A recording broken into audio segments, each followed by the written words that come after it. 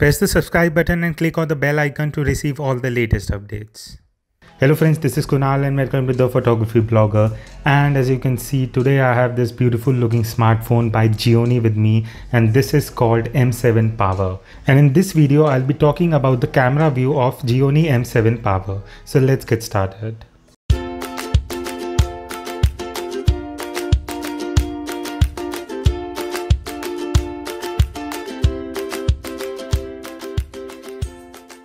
Now talking about the rear camera, the M7 Power has a 13 megapixel f2 camera sitting on it, and one of the key USPs of this camera is that it allows you to click 3D photos and it has the manual mode as well. And talking about the video, it allows you to shoot a video at 1080p.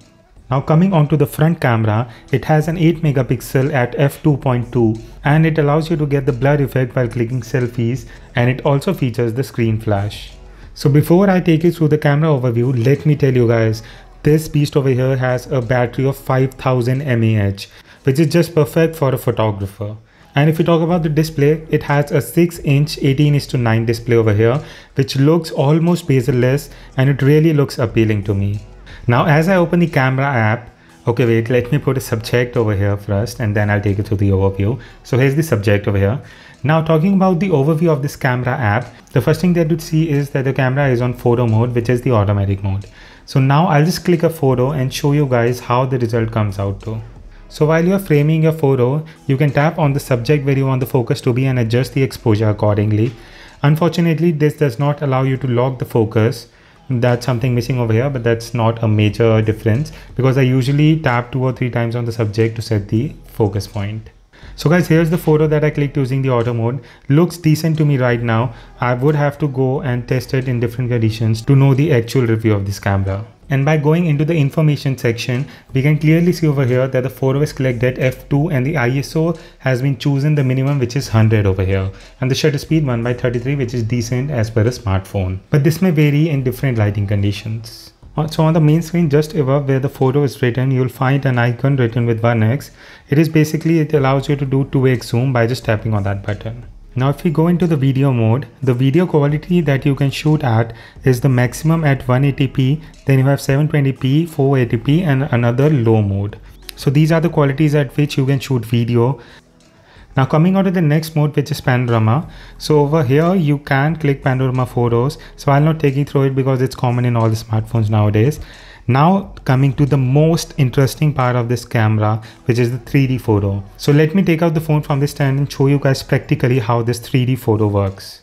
Now once you are into the 3D photo mode, what you have to do is have a subject in the frame, take your photo, frame the scene and simply tap on the subject to set the focus.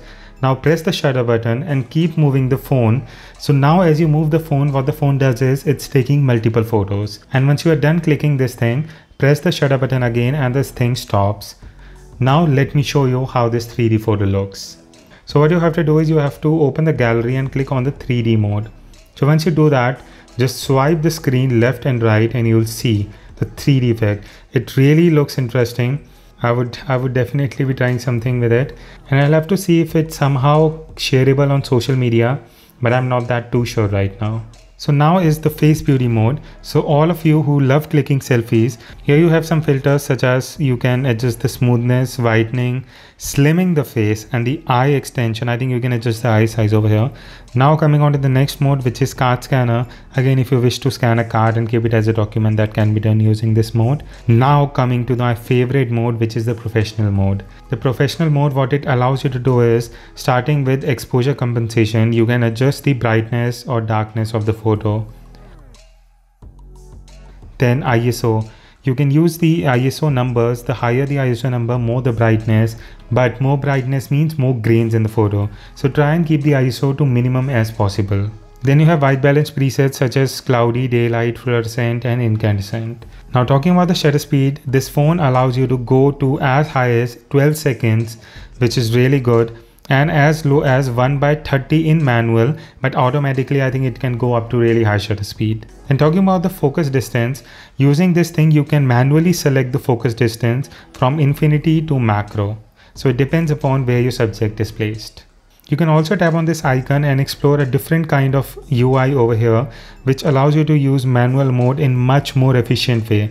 I would prefer this way. So over here you can adjust all the things which I just showed you, and it's everything on the same screen. Also, before I end this video, let me also take you through the setting tab. So over here you can see the capture modes can be adjusted from normal to touch. Then you have auto scene. You can adjust if you want the camera to adjust the scenes automatically. Then you have the fingerprint mode.